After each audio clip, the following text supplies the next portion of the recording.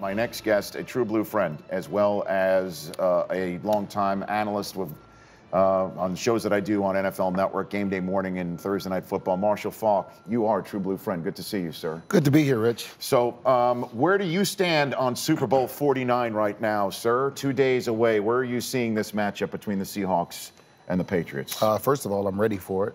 Yeah, we all are, all right? Dude, the press conference, did you see the press conference with Belichick and Carroll this morning? Yeah. It was the best I've ever seen Bill Belichick. I mean, that was true respect for Pete Carroll and his team, and we know how Pete feels about Bill and what they've done, but it was impressive. I think this game is going to be epic. You do? Yeah, these two coaches, they make sure that their teams are ready to play in every phase of the game. No surprise. They never get beat by surprises. When you beat them, you walk away like, we beat a good football team. And that's what's going down on Sunday. What makes you think it's epic? What is it about it? Is it the players? Is it the matchups? There's no weak point. If you size up both special teams, they fall in line. If you think about Seattle's offense, New England's defense, that's a matchup. We can't wait to see what the great Bill Belichick is going to do to take Marshawn Lynch away. What is he going to do? Because we know that's it. He takes away your number one option. And then just when you have great cover corners going into a Super Bowl, you think about, well, who are they going to match up with? I mean, we don't really call these guys elite receivers. Like, who are you going to take away? Baldwin and Curse and Luke Wilson with one silent L. And as good as that is a matchup, then you flip the script and you think about Tom Brady and how masterful he is going up against this defense that has arguably is the best defense in our league now for the last, 2-3 years. It's hands down. When you get back to a Super Bowl with the very same thing that won your Super Bowl, that's an epic feat. I'm here with Marshall Faulk, my buddy from NFL Game Day Morning, which began 10 minutes ago, I think, for Super Sunday, right here on the Rich Eisen Show. So when it's all said and done, who wins it? Who do you like in this one? I'm right now. I'm leaning New England. I can't see Brady losing another Super Bowl. It just doesn't. So he'll just essentially will it happening? I think? I'm not going to say will it. There's always those games that we look at and they say, boy, they won that one. I told you the Seattle game. I said, Seattle wins this game. I don't know how you beat Seattle. Yeah, you said that in the first quarter. Right. And then you come back from 2 14-point deficits. There's just something about what's going on with New England and how they've been able to, within the season, right the wrongs and from game to game, even in game, like they did against Baltimore. And I just feel like Tom Brady, I saw something, and maybe it is possible to consistently block the pass rush of the Seattle Seahawks, like the Green Bay Packers did, to give Aaron Rodgers, who was on one leg, some time. So I think that time is going to give Brady the time that he needs to find Gronk.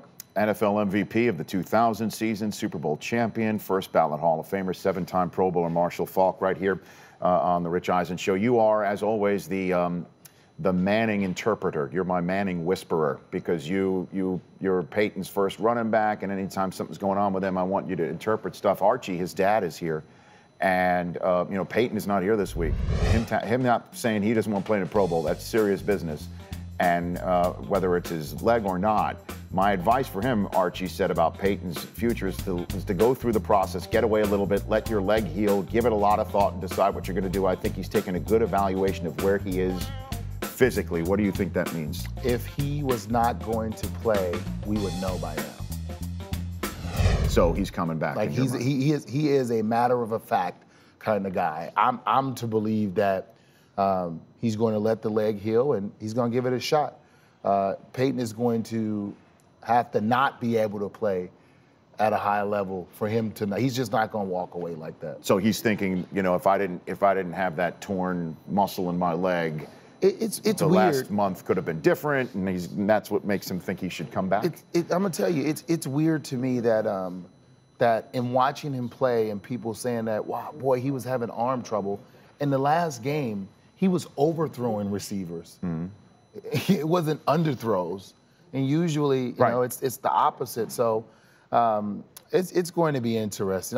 I wish, I enjoy watching him play. I think the fans love watching him play. He's good for our game.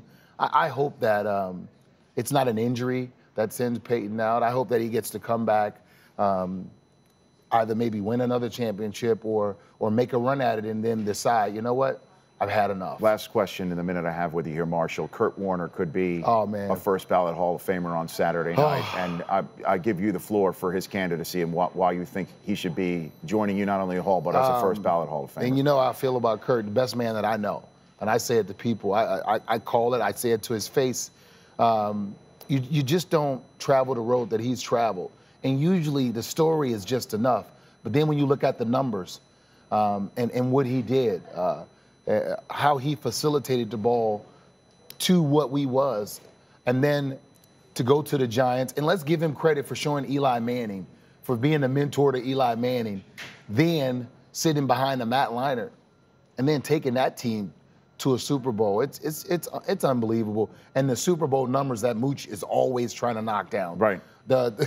I mean, the three most prolific passing games in the history of the Super Bowl belong to Kurt Warner, 1, 2, and 3. Two-time MVP, Super Bowl MVP, Super Bowl winner.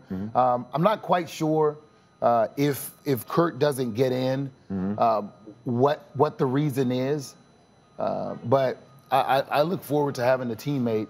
That'll be great. In the Hall of Fame, sitting in the room, going through the process, as I did last year with Aeneas Williams. Marshall Faulk is here on the Rich Eisen Show.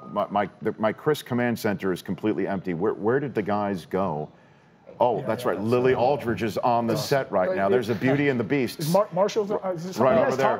And because Marshall, nice. I'm a true blue friend of yours. Yeah, just nice. You stay here. We're just making new friends. I get to stay? That's good. We're talking football. We're making new friends. I get to stay? We're talking about the Titans. Okay.